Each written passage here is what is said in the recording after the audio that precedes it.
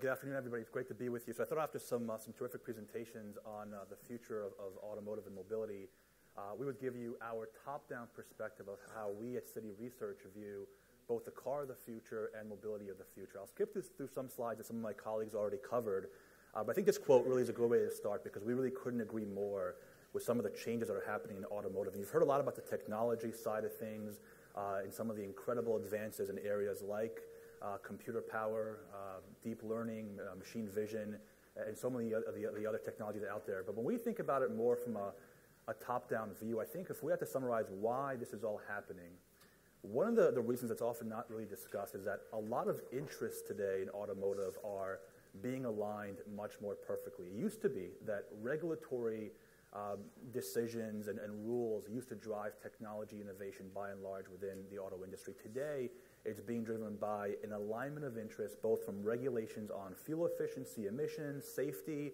as well as the consumer actually wanting these technologies and the payback in terms not only of safety, but of convenience and content that the consumer will enjoy that we think will help accelerate the innovations in the industry. And there's a lot going on. You've heard all about it this afternoon. If we had to just summarize really the three mega trends that we focus on the most, I think there's just really three core ones that some of the earlier speakers touched upon.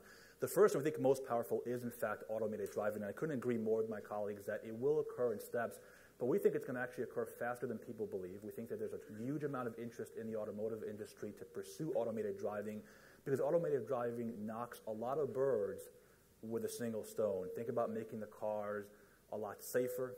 Think about selling services to the consumers for automated driving, not just at the time of sale as an option, which often leads to very low penetration levels for many years in the early onset of any technology, but selling services through connected cars, through software updates that of course, can be, again, aligning the interests of the automakers and their profit interests with what the consumers want and are willing to pay for and what the regulators want, both in terms of fuel efficiency and safety.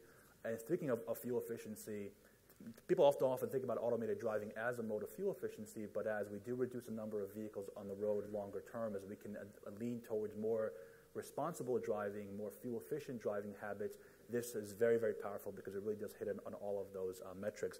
By 2018, we think you will start to see a lot of vehicles with fuller automated capabilities. This will be the level 3 that was described before for those who are paying attention. But in 2020, we think that the era of driverless vehicles will begin. Now, when we say the era begins in automotive, it's not like smartphones where everybody starts to have them within a year or two.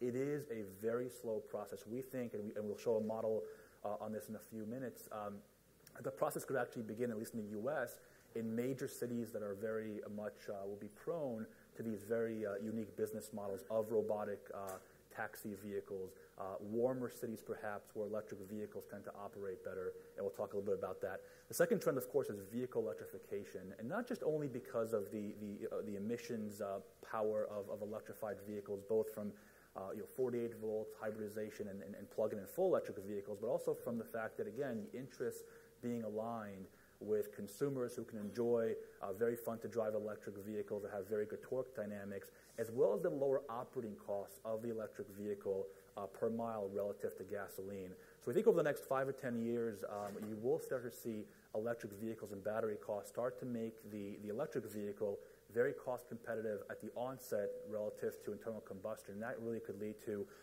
not only of course, higher penetration of electric vehicles around the world, but also for the consumer, again, that payback in terms of a lower operating cost and a more enjoyable driving experience. And the last really trend that puts it all together is connectivity. Connected cars, both for selling services, doing over-the-air software updates, again, reducing miles driven, saving costs for the automakers, and really turning the automobile into what some describe, and I agree with, is the ultimate wearable device. So think about the time spent in the car and the value to the different industry players of your time in that hour or two per day that you spend in your car, when that car is driving autonomously, the capability of selling you services, of learning more about you, of turning that vehicle into almost a social device. And so this will be enabled a lot through connectivity in automated vehicles.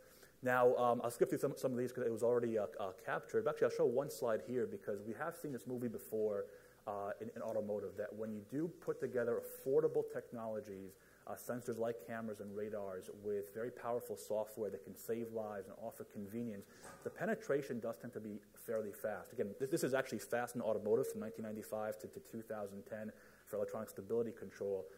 But we think with connectivity, the penetration of some of the newer technologies, particularly within automated driving, can actually even happen faster than this. So the combination of aligning interests in automotive really can lead to some profound changes. I'll skip through some of these. This is another important chart. It was touched upon before.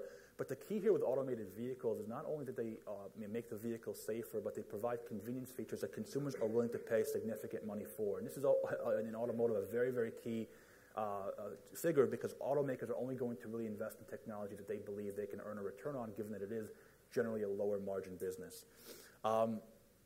And of course, we talked about this a little bit before, but once you have connectivity and you're able to sell services to the consumers directly in the car. So today, think about the way you buy a car.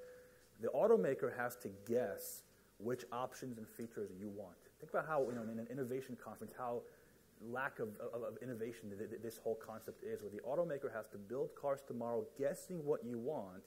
You walk into the dealership not really knowing everything you might want. I mean, how many people really know what traffic jam assist, adaptive cruise control features really are, much less fully automated highway piloting.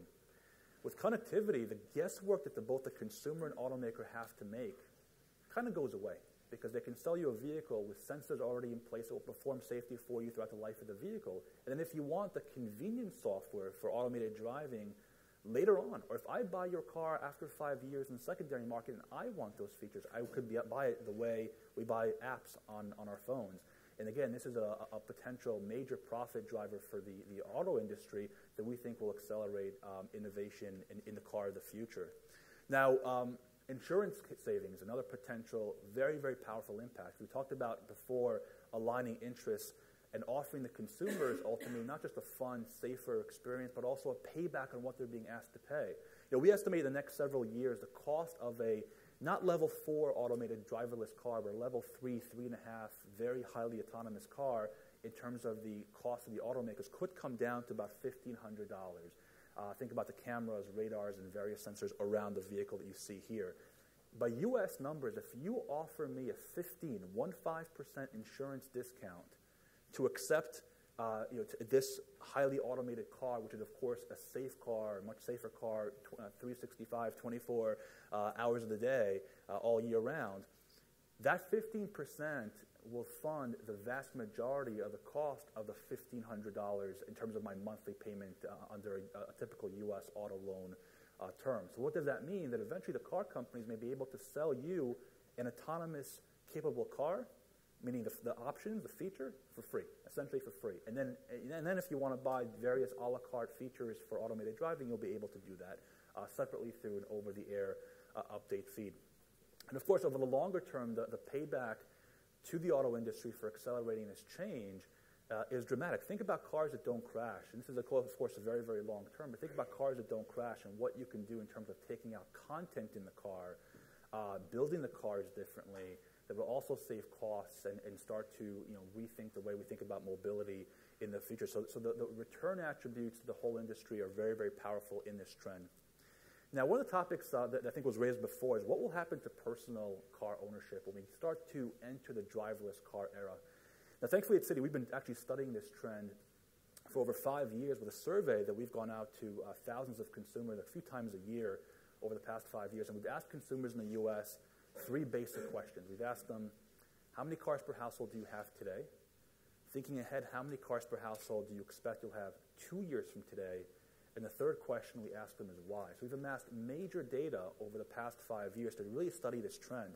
Because we do think as we get into 2020 and beyond in the era of driverless mobility, there's 2 realities that the industry will have to accept. First is that the business model around driverless mobility is highly compelling, even before you think about what you can do with the data in the vehicle and the ecosystem around the consumer and that wearable mobility device in that driverless vehicle.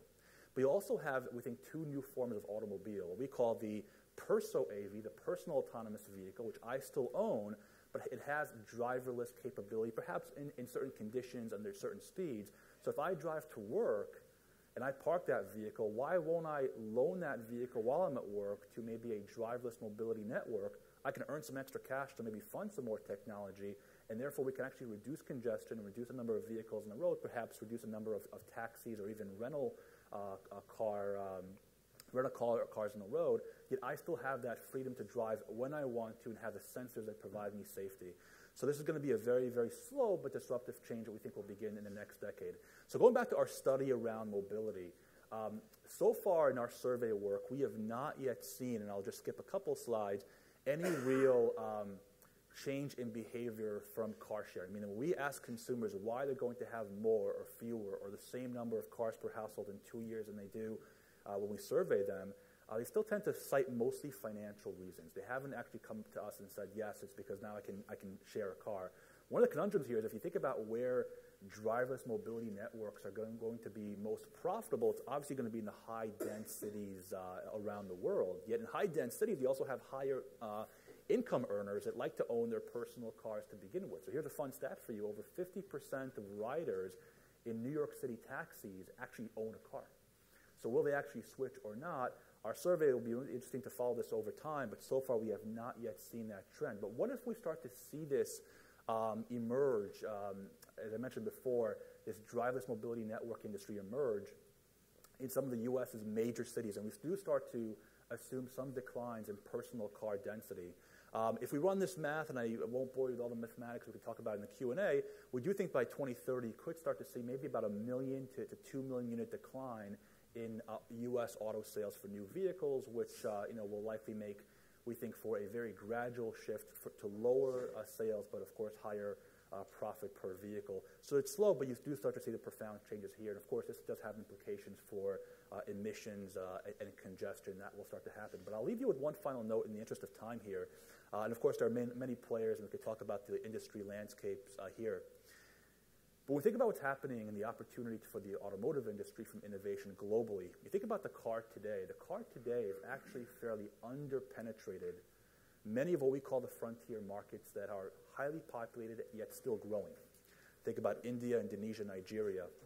And look at the car density around the world, where the U.S. is, where Japan is relative to these regions. One of the problems in automotive today is that traditionally, in history, any country would have to achieve a certain GDP per capita threshold to start to enter into the discussion of personal car ownership, because you need, of course, high affordability for big-ticket items, infrastructure, dealers, and all of the above. But we think in the very long term about what driverless mobility can start to do in reducing the barrier to enter into personal mobility, shared mobility. We did a study this summer that looked into some of these frontier markets, particularly India, Indonesia, and Nigeria, based on Citi's long-term growth, economic growth forecast. And we came up with an estimate that you could unlock over 8 million units of additional demand for whatever you want to call these, automobiles, pods, driverless, and they don't have to necessarily be fully driverless either, or even fully electric, but you do start to lower the cost to play in automotive, which could have, I think, some very profound implications for people around the world. Because ultimately what's happening here, beyond everything I've already talked about, is when you think about electric, autonomous, connected mobility, it does ultimately have the real potential of reducing the cost of personal ownership as well as the cost of entering into the mobility space in general. So thank you for having me. I'll stop there and I look forward to your questions.